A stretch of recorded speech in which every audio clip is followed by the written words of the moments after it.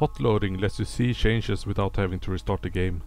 This works with ESPs you already have loaded in the game, and will also work with ESPs you make or add after launching the game.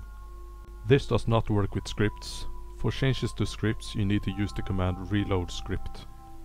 First we need to prepare the game for hotloading. Open the console and enter FCF. You need to do this before saving in the creation kit, unless you're editing a file that's not loaded by the game. Now you can save any changes you made to a file that's loaded in game. Press yes on the save warning and open up the game again. Here we open the console and enter HLP followed by the plugin name.